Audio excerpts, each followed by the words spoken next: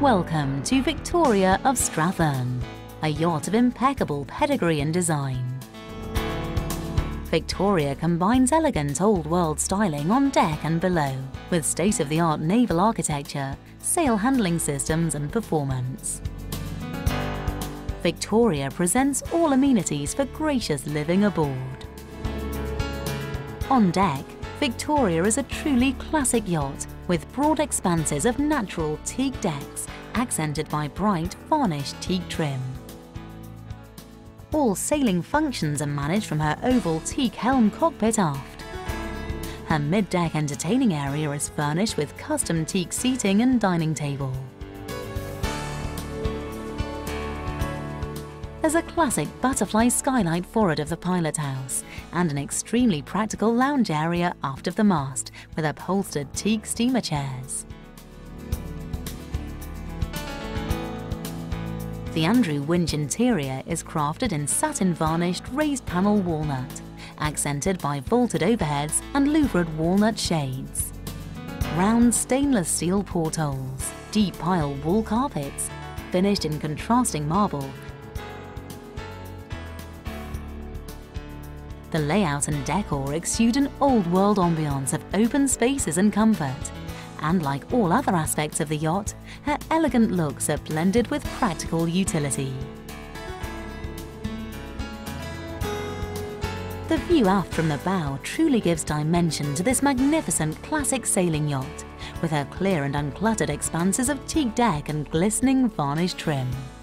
Underway or in port, this is one of the best views aboard Victoria of Strathern. At the bow, the foredeck opens to deploy the massive hydraulically operated anchoring arm and bow roller, which then folds completely away when the anchor is not in use.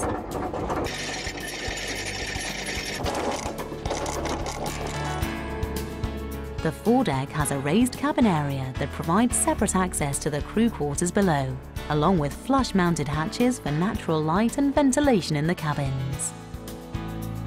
The steamer lounges on the mid-deck area are very popular for reading and relaxing both underway and in port.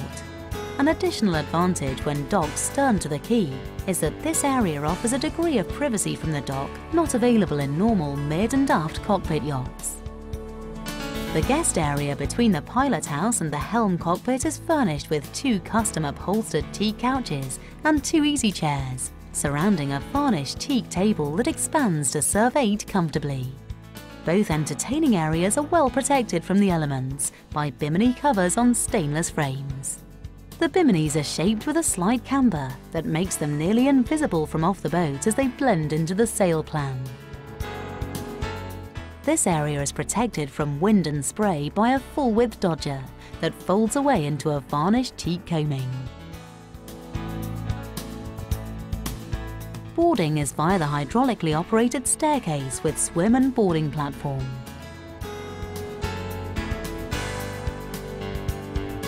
It's complete with a swim ladder, shower and accent lighting for nighttime use.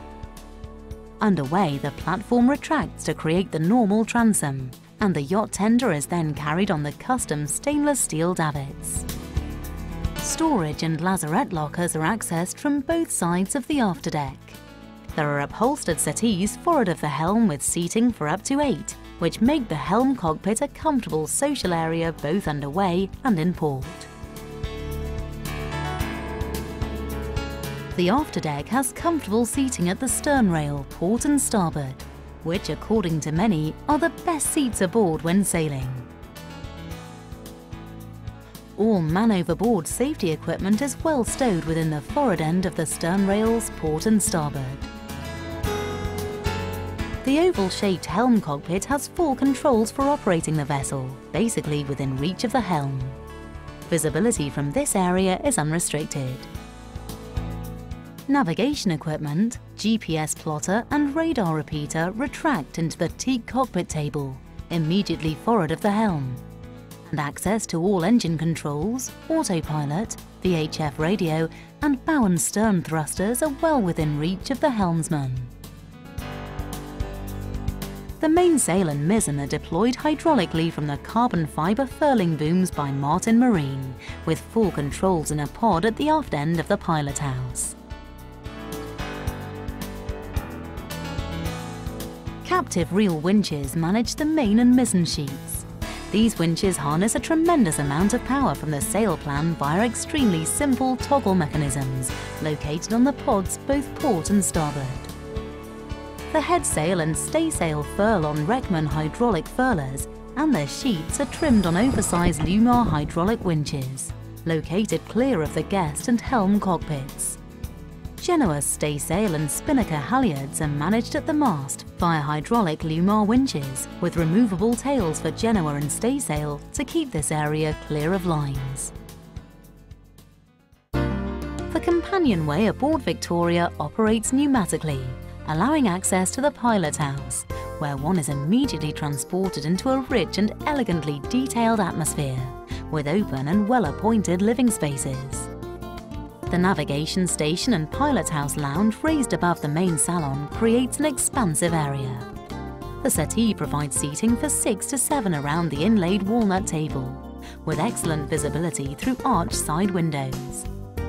Lighting is adjusted with automatically controlled wooden Venetian blinds. This area hosts many of the casual meals aboard, and the table may also be expanded for more formal dining.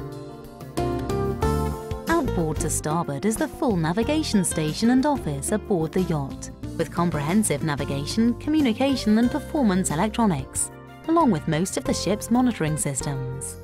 There are also full engine controls and steering capability for offshore watchkeeping in inclement weather.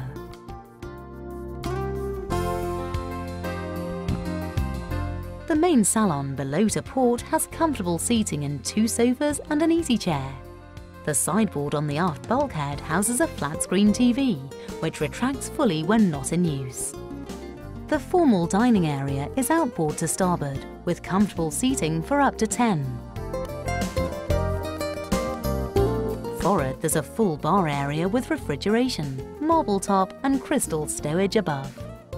The classic stainless round portholes outboard to port and starboard enhance the apparent beam width of the yacht, while inviting not only an interesting view, but also additional natural lighting. The walnut louvres on the butterfly skylight are a magnificent period detail. The overall ambience of the 2 salon areas is distinctly classic and comfortable to the extreme. The owner's accommodations are aft of the pilot house and down 4 steps through a short vestibule, leading to a generous full-beam owner's stateroom, its width accentuated by the large round portholes on each side. Furnishings include a king-size berth slightly offset to port, a large settee outboard to starboard, and a full office area forward and to starboard. The owner's stateroom and office area can be separated to create a small additional single cabin for a child or additional guest, which is accessed by a separate pocket door from the vestibule.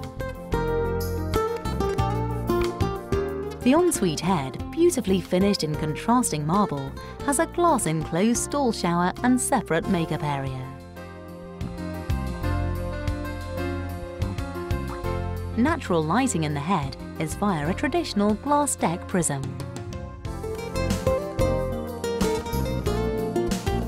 Guest stateroom accommodations are forward of the main salon through a short passageway, which features a wood inlay sail plan and deck plan of Victoria, a serious work of art. There's a twin berth cabin to starboard and a double berth cabin to port. Each stateroom has a well-appointed ensuite head and stall shower. There's plenty of stowage in drawers, lockers and hanging lockers, and separate air conditioning controls, stereo and bookcases. The galley and crew accommodation lies forward of the guest staterooms through a watertight doorway. Victoria has a full gourmet-equipped galley with a Miele professional stove, gimballing athwart ships. The convection microwave oven, extractor hood and dishwasher are all by Miele. There's built-in Viking refrigeration, a deep stainless sink and Korean countertops with abundant stowage throughout. The crew lounge is forward of the galley, with a dinette outboard to starboard. It has been said that the crew lounge may be too comfortable, as everyone aboard seems to gravitate to this area with its flat-screen TV and DVD, onboard and radio communications. The private crew companionway is located in the laundry area, outboard to port. There's a Miele washer and dryer and abundant stowage for laundry and domestic equipment. The captain's cabin is outboard of the galley to port with a double berth, small office area, TV and DVD, and ensuite head with stall shower.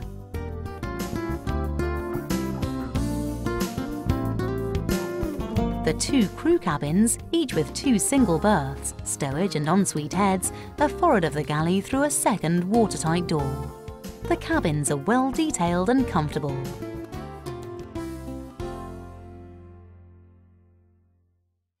From her elegant profile and glistening brightwork, her well-engineered sail plan and mechanical systems, to her extremely comfortable furnishings and layout, Victoria of Strathearn is a proper yacht in every sense of the term.